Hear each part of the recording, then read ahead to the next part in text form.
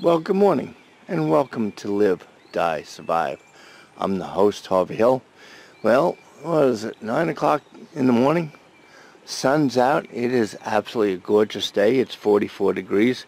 It's rather cool today, but, you know, that's fine. I am going to leave you a snippet of Ben's report today. This is something I believe in very strongly, and I'll tell you why. I believe in hail is going to get very bad. That's one concern. And the other thing is going to be cosmic rays in airplanes. So it's going to get really, really bad. Now, I had a friend named Irv Gordon, and you can type in Irv Gordon. He had a Volvo with almost 4 million miles. So please type in Irv Gordon. I know Irv now since I've been 18. He passed away about 5 months ago. And Irv is, and always will be to me, a great man. And I'm 60 now. And I knew him since I was 18, 19 years old. Drove in that Volvo, man, I probably helped him do 500,000 miles. We went to Pennsylvania to car shows together.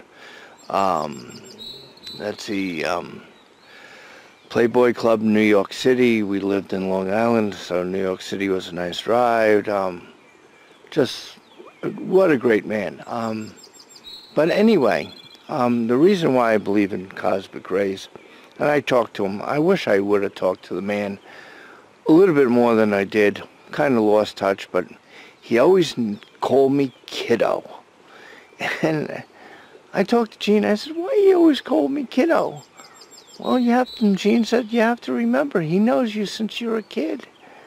I said, that's right. But anyway, the last time I talked to him, he said, how you doing, Irv? And he says, my car's doing a lot better than I am.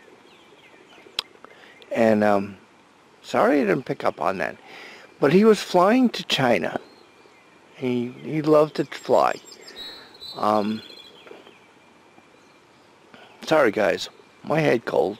My nose is bad. Anyway, he was flying to China, and he passed away on the plane going to China. Now his daughter says something else. Trust me guys, the day he passed away, he was on the plane going to China. He wasn't driving. But anyway, I'm going to give you a snippet of Ben's report. Now, I leave breadcrumbs. You can listen to Ben's report. Please watch it, especially if you fly. And just be aware. And you guys have a wonderful day. And I'm just listening to the birds. Sorry, guys. I do everything live. I don't cut and paste my videos. And anyway, Irv, you out there? This is Kiddo, thinking of you.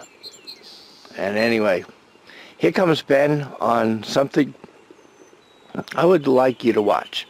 Something I believe in. Now, granted, you could go take a walk and get hit by a bus. I realize that. But just be aware of things happening in the earth.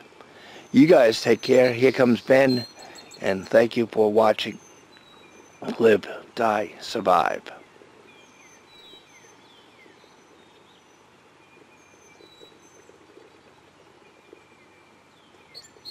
States tonight. Interesting paper out about the radiation dose to airplanes in the September 2017 major solar flares. While the total dose radiation was only about 10% of the scary levels, total dose is only one of the concerns from cosmic energy.